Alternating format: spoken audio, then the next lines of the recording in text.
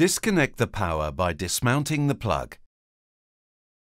Use a screwdriver to lever the coil from the valve body.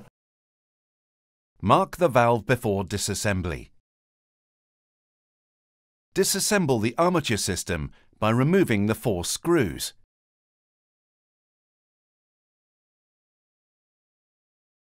Carefully lift the armature system while holding the armature. Inspect the armature plate for dirt deposits and clean off any dirt deposits with a clean cloth. Then look inside the armature system to check for dirt deposits. Easily remove the O-ring and clean. Unscrew the equalizing orifice.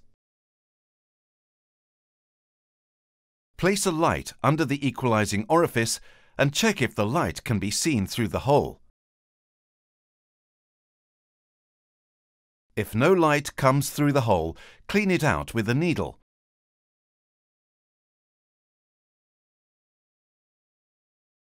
Disassemble the valve top cover by removing the 4 screws.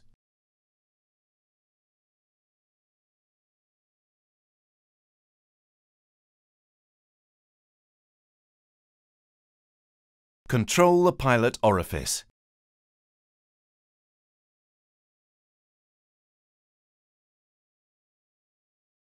Dismount the diaphragm and spring.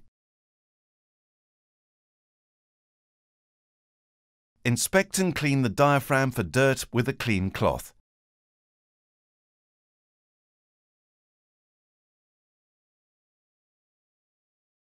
Clean any dirt off the valve body with a clean cloth. Check that these 2 O-rings are in place. Mount the diaphragm into the valve body, ensuring that the metal disc is facing upwards.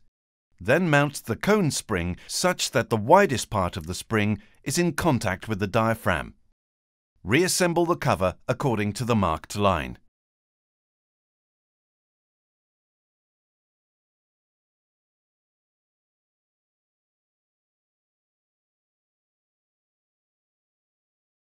Insert the O-ring and press it down.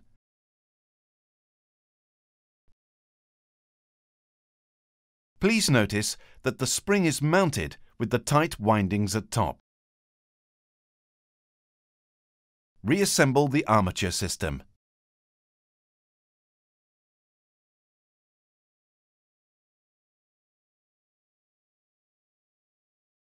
Reassemble the equalizing orifice. Use your fingers to correctly locate the metal joint. Remember to securely tighten the equalizing orifice.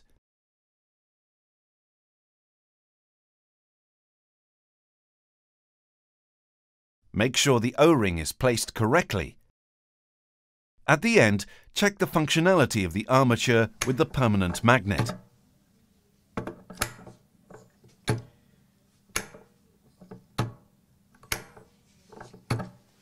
Easily mount the coil with the brilliant click-on system.